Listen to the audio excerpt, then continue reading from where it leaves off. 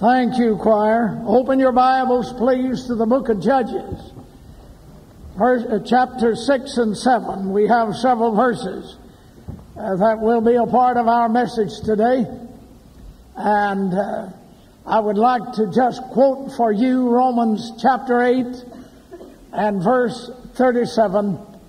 And it goes like this: Nay, in all these things we are more than conquerors to him that loved us, or through him that loved us. Now you might underscore that word, more than conquerors.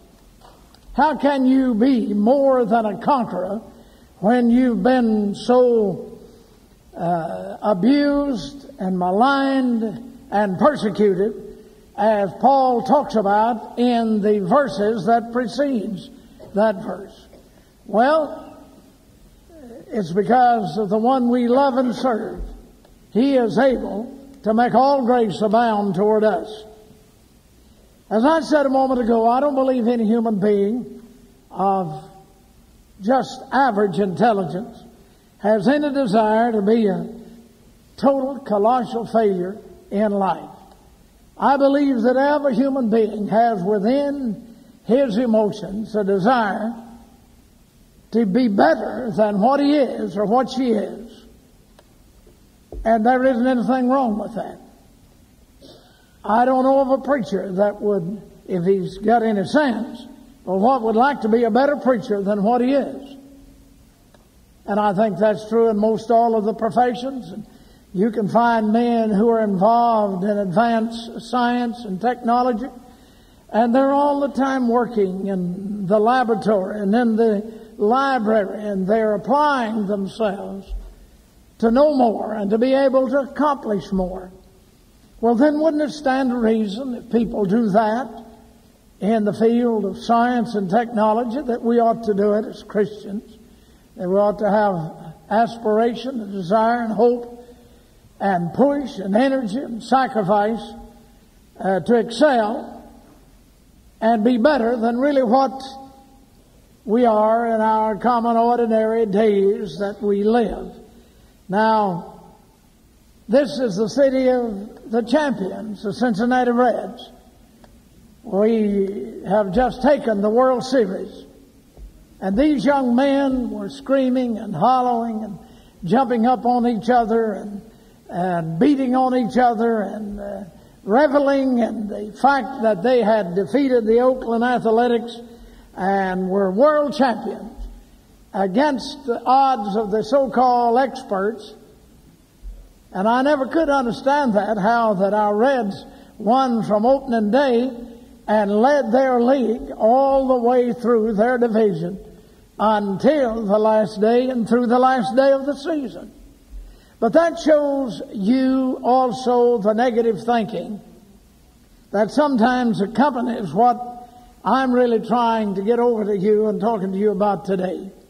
You're going to have forces at work to cripple your thinking, to cripple your faith, to destroy that energy you have through the study of the Word of God to excel in the Lord's work. You know, Matthew tells us that when the Word is sown, that an enemy comes and takes that Word out of the hearts of people.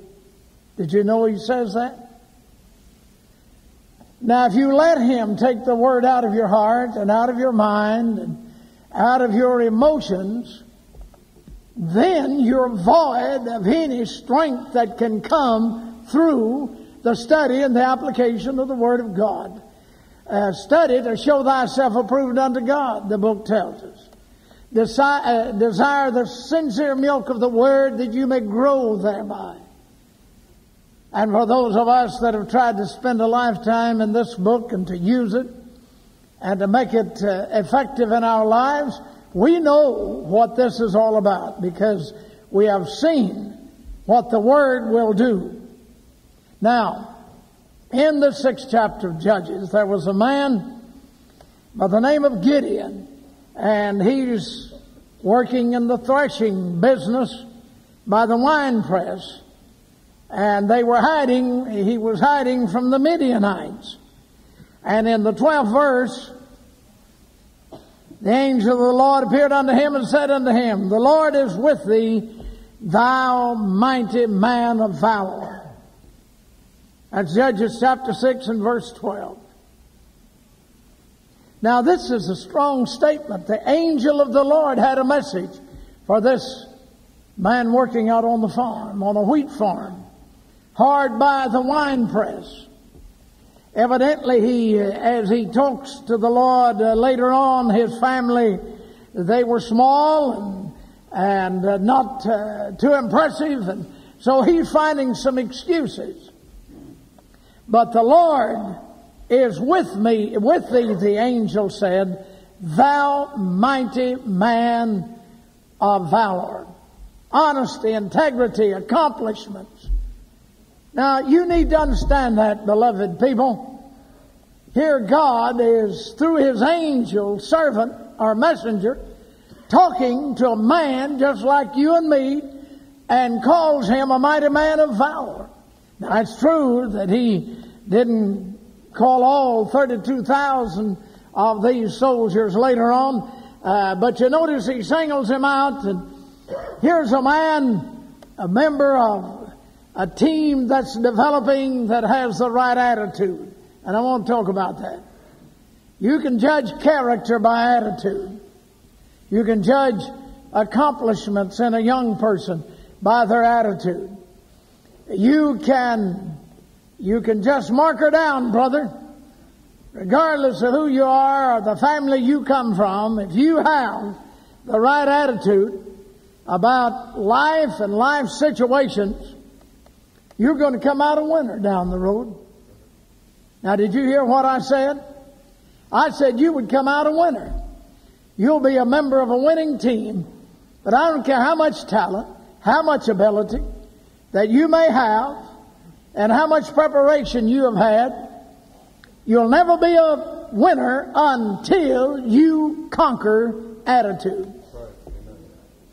Now, you might as well put her down.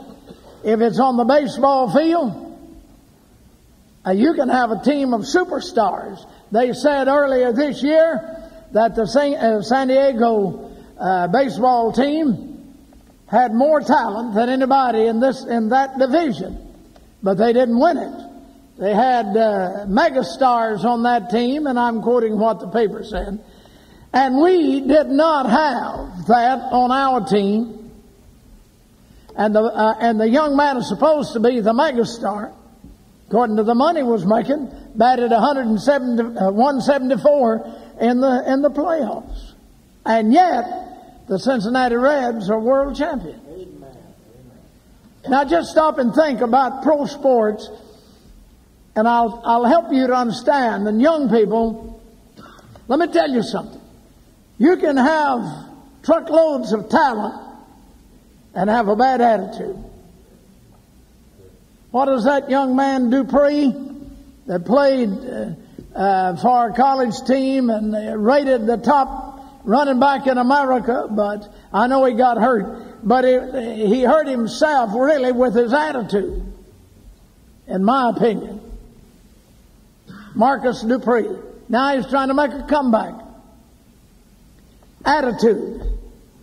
I've been around people all my life. I was born into the human family.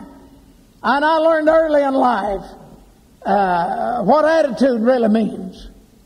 When I was in school, I don't know, I couldn't understand it. There were young men my age, some older, some younger, and they fought studying. They didn't have any desire to study. They left the impression that they were too good to study. They rebelled against it. Now just stop and think about that for a moment.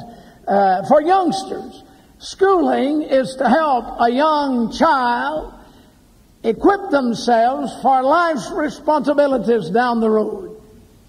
Now some have more education than others. Some are deprived of full-bodied education, and they do not have the wherewithal to complete college education. And I know of others that have gone on to school and have a string of degrees as long as this microphone line, they're educated above their intelligence.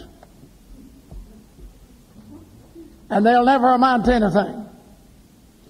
But all of this is attached to attitude. How refreshing it is to be around preachers and workers, singers, musicians, deacons, trustees, Sunday school superintendents that have a good attitude. Then I'm around other people and they want things just because they want things. They don't want things for the benefit and the betterment of other people. They just want things for themselves. You're looking maybe at a grown man or woman and they're still in the nursery. Mentally, they never have been able to get out of the nursery. So you find that all the time. Now, I can't dwell long enough. I don't have the time to drive home this central truth. If you want to be a member of a winning team, you've got to have the right attitude. I believe you can say the Cincinnati Reds are world champions because that team of 24 players had the right attitude. Billy Hatcher, he is the epitome of that. And the young man, Jose Rio, that received the top award, the most valuable player, broke down and cried when they gave it to him, said it should be given to the whole team. I like that attitude. That tells us why the Reds are world champions. Is attitude. God help us. In the home, a home can only be as happy as husband and wife adjust their attitudes together with the children to make that a holy place for God to dwell. Attitude. But yet in so many instances, with a divorce out of every 2 marriages just about nowadays, it's an amazing, incredible thing how that self-will and selfishness, I don't care what my husband thinks or my wife thinks, or I don't care what my parents think, I'm going to do my thing. I think that's about as sorry, low down, good for nothing as any human being can be. How can I make the team better? When I came to this city nearly 40 years ago, I promised the church I'd bring the best preachers and singers and missionaries and Christian workers here that I possibly could to be a blessing to this congregation, that you could hear the greatest preaching in America from this pulpit and would help you to grow and develop. Listen to me now. Just about everything makes the cycle and comes back to attitude again. You can take one talented person, like the man the Lord wrote about, took that talent out and hid it, and said, "You are a mean and austere man." And I wanted to do it my way, and so I took this talent and wrapped it in a napkin and buried it. And here it is. But the man who got 2 and 5 reproduced theirs, and God commended them for it. And it wasn't the talent that was involved, it was the attitude of those people that was involved. Come on, help me out. This is what we need today, is the right attitude if we're going to be a member of a winning team. And you'll notice in verse 26, and this man and the people he is leading has the right uplook. Notice, "And build an altar unto the Lord thy God upon the top of this rock in the ordered place, and take the second bullock and offer a burnt sacrifice with the wood of the grove which thou shalt cut down." He'd been given instruction that there was a very important facet of his life that was attached to religious worship. Do you understand that? And to be a member of a winning team in this church age, you better get your priorities put together, ladies and gentlemen, and have the right uplook about things. Who is first?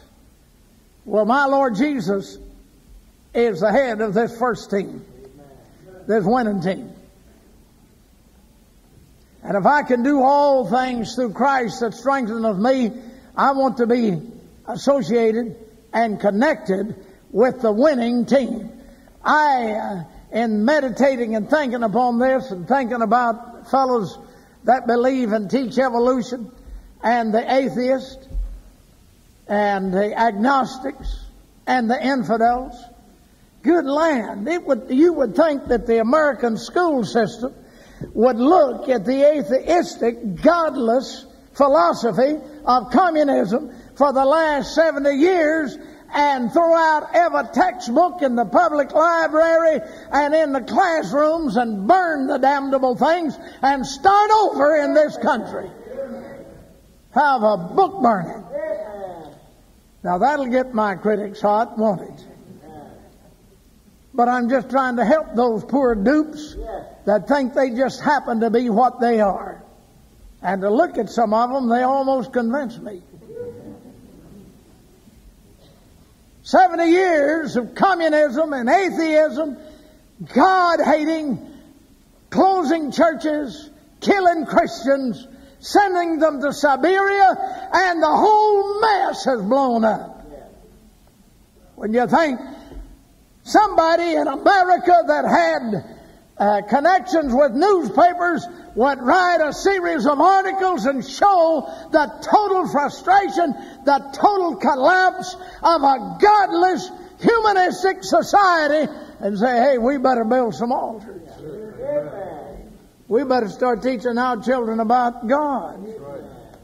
We better get our priorities straightened out. If you want to be a member of a winning team, we better think about it. I was listening to a man talk. He's been, and I read an article of a man. He works for a big publishing company, and they're putting Bibles by the thousands into Russia. And his prediction was he's been over there 6 times this year and delivering Bibles. I believe it was 6 times, and he said that they're such a hungering that they would take their lunch money to buy a Bible or to get religious literature. And it could be that out of 70 years of godliness and God hatred and denying the existence of a God under the religion of communism, it ought to impress the members of Congress and our president and the judges on the benches in this country, if they had good sense, and proclaim a day of worship, erecting altars in every educational institution in this country, and let all of these God haters, let them go somewhere else. This country was founded upon Christian principles.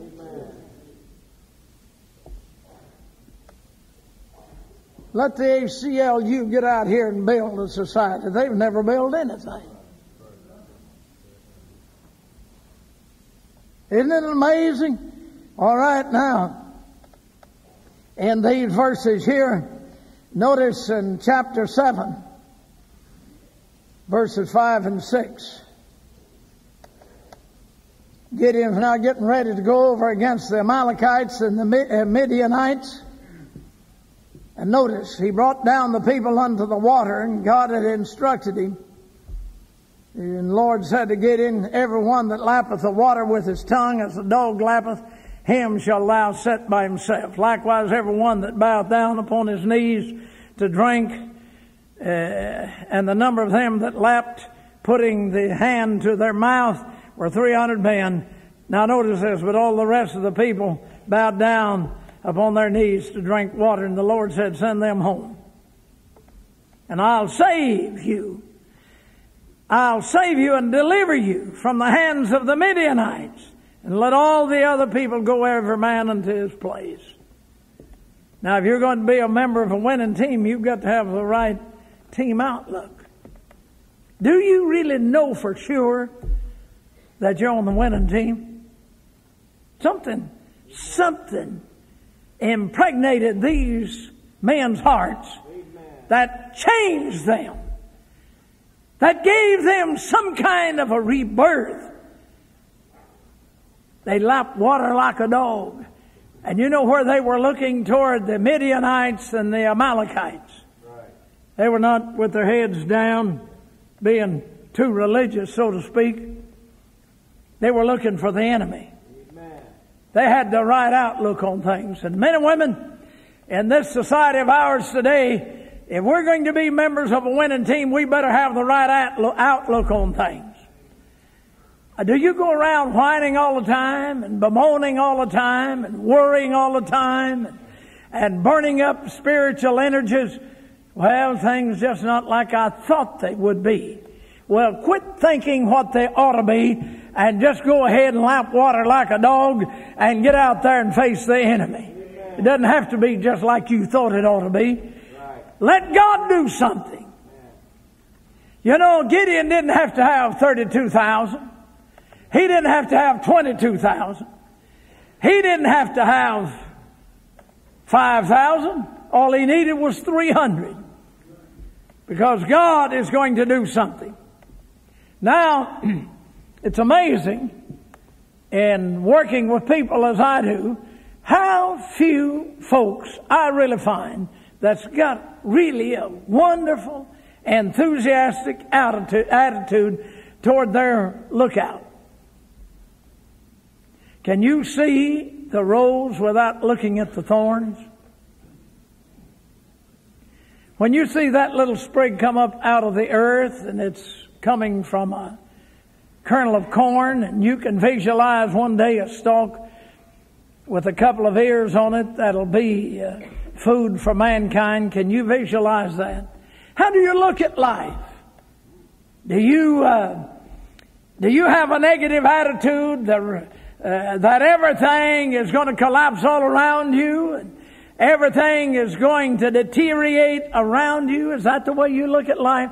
Or do you believe that all things work together for good around you? That's what the book said. And if you're going to be a member of that winning team, you've got to have the right outlook on life and believe in the darkest, most tumultuous storm that comes to your life that God is somewhere in the shadows. And He'll make those things come out for the best. Look at the Apostle Paul. He'd been in jail, wrote most of his books from jail. And you know what he said? He said, I'm now ready to be offered, and the time of my departure is at hand. I've fought a good fight, kept the faith, finished my course. I said to a fellow the other day that was moaning about life, and he had said something about Paul. I said, all right, I want to ask you something.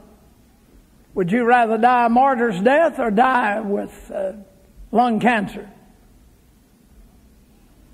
The Apostle Paul wasn't troubled about choosing the door through which he would leave this life into the life to come.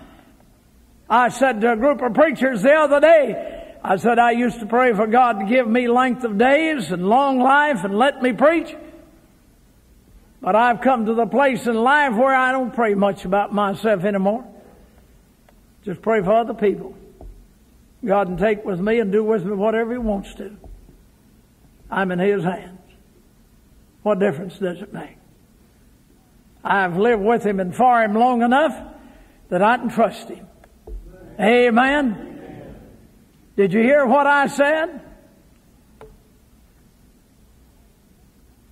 And as your days are, so may your faith be. Job went through all of that. Job lost everything. He lost everything that a man could lose. He lost his wealth. A man materially can't lose anything else when he loses all of his wealth. And then he lost his family. He lost 7 sons and 3 daughters in one day. And then his wife tried to get him to curse God and die. I've always believed that young man that came as the 4th one and had all of that to say. I think old lady Job had her eyes on him. That's my opinion. It makes good preaching anyway. And he lost his family. What else? He lost the respect of the community. He had been the main man. And now they make fun of him, and the kids mock him in the street. And his so-called friends accuse him of having hidden sin in his life. I said to a missionary from Puerto Rico the other day, he said something to me. We were talking, he criticized Job. I said, "You're not going to criticize Job around me." Amen. He's been through enough. He doesn't need a pipsqueak like you to criticize him. Right. That's like being nibbled to death by minnows. He had lost the respect of the so-called community. His friends criticized him. Kids mocked him. And in addition to that, his health deteriorated to where he didn't have any health. Had some kind of a putrefying sore from the crown of his head to the sole of his feet. You know what? Before that episode was over, he said, "I know my Redeemer liveth." And he looked at that body of decaying flesh that was his body, and he said, "Though the skin worms devour this body, yet in my flesh shall I see God." Now, brother, that's being on a winning team. Though the skin worms devour this flesh, this body, yet in my flesh shall I see God, whom mine eyes shall behold and not another. That's being on the winning team, brother. When you've lost everything, down on the bottom, and yet he didn't turn loose of God. He held on. And God held on to him. There was an affinity between them. And you know what? That's not all of Job's testing. God had a message for those sorry friends, so-called, and he made them offer sacrifices. And he said, "I don't like the way you've treated my servant Job." 5 times God said, he rubbed it in their face, "I don't like what you've done to my friend, to my servant Job. I don't like what you've done to my servant Job." God just smeared him up good, said, "You offer a burnt sacrifice." But that's not all of it. You know what finally happened? God said, "Now, Job, if you're going to get well," I'm paraphrasing it, "you're going to have to pray for these sorry bums." That's the Rawlings translation.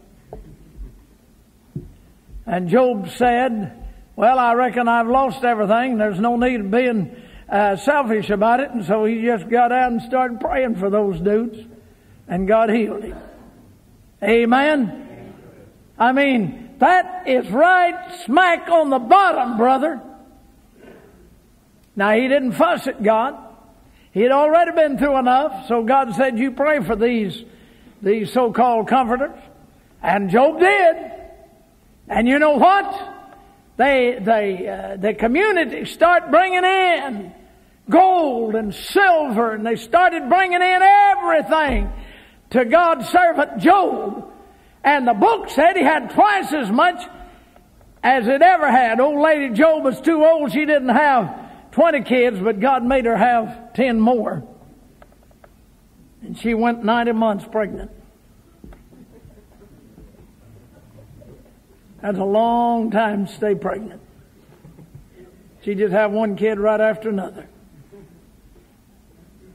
God has to have a sense of humor to write a book like Job. You know that? Those 42 chapters. It's an incredible thing. Look at it. But when God starts a work, brother, He's going to finish it. And just like the testings and trials that this church has gone through, I can assure you tonight, if the God I know from this book, one of these days He's going to vindicate Landmark Baptist Temple here on this hill, and He'll cause two-bit politicians to shine our shoes. Amen. You write that down and remember I said it. Amen. We need to get a better understanding of who God really is. And we better stay in touch with this wonderful Lord. that can help us so very much. And I would like to call your attention especially. Which one is it? Verse 17? And I believe that's in the 6th chapter. And he said unto him, If now I find grace in thy sight, then show me a sign that thou talkest with me. I want to talk about looking within yourself. Have you ever really done that? Show me a sign that you are talking with me. Verse 17 of chapter 6 of Judges. Show me a sign that thou talkest with me. Don't criticize Gideon for this. He wants to know for sure. I don't think it angers God at all. I think He likes that. I don't think Gideon's out of place here in Judges. He said, just show me a sign that you talketh with me. If God was dissatisfied with him, He'd have rebuked him. Now you can read how that he went in, he got all kinds of signs. He got all kinds of things. And over in chapter 17, in verse 10, he says, if you're afraid to go down there with Phuroi thy servant down to the host, he said, if thou fear to go down, then go with your servant, and I'll give you another sign. And you know what? He did. And he had got down there, and those men were talking, where the Midianites and the Amalekites, they were like grasshoppers for multitude. And when he was come, he heard a fellow say, Behold, I dreamed a dream, and lo, a cake of barley, bread, tumbled unto the host of Midian, and came unto the tent, and smote it that it fell, and overturned it, that the tent lay along. And his friend answered and said, This is nothing save the sword of Gideon, the son of Joash, a man of Israel. For into his hand hath God delivered Midian and all the host. God just scared the daylights out of them. Wasn't a cannon fired. There wasn't a rumble of tanks. There wasn't an atomic bomb dropped. God just shook them up with a dream. Isn't that an amazing thing? Now Gideon's getting all of that laid on him. Don't you know that is a blessing to him? And I've said all that to say this now to help you. There's not a one of us here today, but what we too have had God to reassure us again and again. His reassurance. God not only assures us, but He reassures us. And day after day, God is building His people if we'll let Him. And He is strengthening His people. God will not forsake us. God is in the business over and over again of helping His children. Doesn't that make sense? But in verse 21 of that 7th chapter, if you want to be a member of a winning team, you're going to have to stand every man in his place round about the camp.